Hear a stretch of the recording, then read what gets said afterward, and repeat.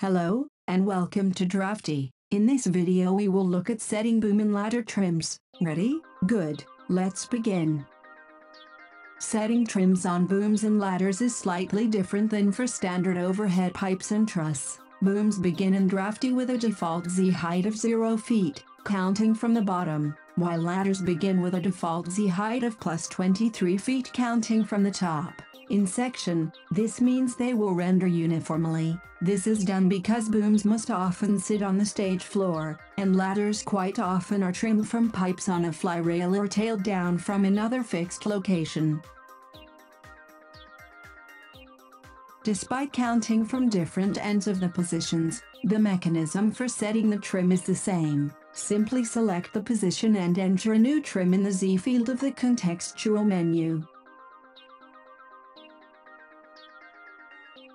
After editing the Z height, you can see the changes reflected in section view. Happy drafting!